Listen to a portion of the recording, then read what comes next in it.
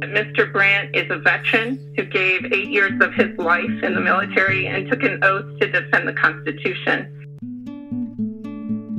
I think this case is a reflection of a man who was unseen, who became angry, who fought back, who was a warrior for social justice, but let it go to his head. How are you feeling right now? Resigned.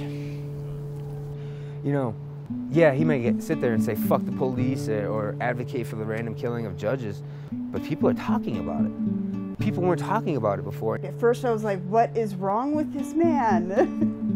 There's something wrong with him, but the more I listened to him, the more he made sense. If he can't be free, then neither can you. You know, you might have something upset one day that you'd like to say, and you shouldn't be arrested for what you have to say either. He is expressing himself in the only way possible, by saying fuck cops, by being flamboyant, by, you know, using his, you know, all of his techniques that he's learned.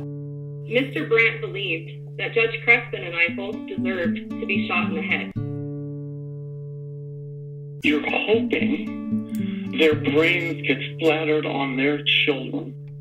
And if anybody listening is not offended by that, there's something wrong with you. Mr. Brandt, on each of these 3 counts, you're sentenced to 4 years in the Department of Corrections.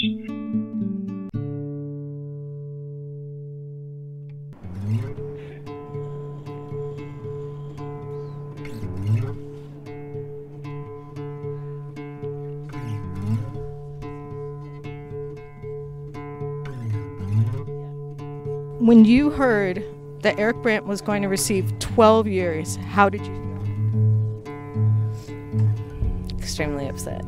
So this is miscarriage of justice, because if somebody would say it to me, it would have been dismissed. 12 years for standing against corruption and judges who were doing the wrong in their courtrooms, who were biased. I feel hopeless for America. Why is this old white guy chalking Blue Lives Murder?